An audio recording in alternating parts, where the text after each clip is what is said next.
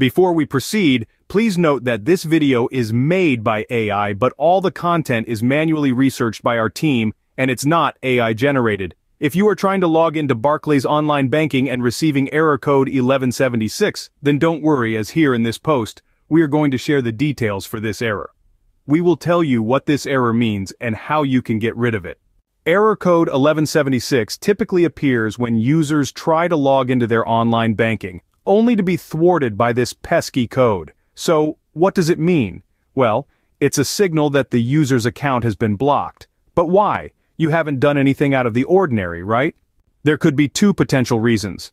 First, if you recently tried to access your Barclays online banking from an unusual IP address, one not previously used to access your account, the Barclays fraud team might have blocked your account due to suspicions of fraudulent activities. Alternatively, it could be that someone else has tried to log into your online banking, triggering a block on your account. So, how can you resolve this issue, you ask?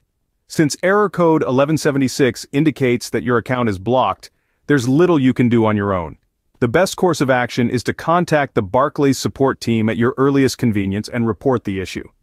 Once they verify your identity, they should be able to unblock your account and restore your access to online banking. In essence, Barclays error code 1176 is an error that occurs when an account has been blocked due to unusual login activity or suspected fraud. To resolve it, contacting the Barclays support team is the recommended step, so the next time you come across this error, don't fret.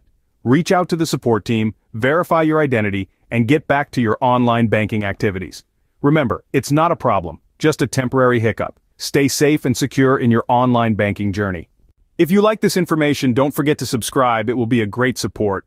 And for more tech updates, visit queries.com.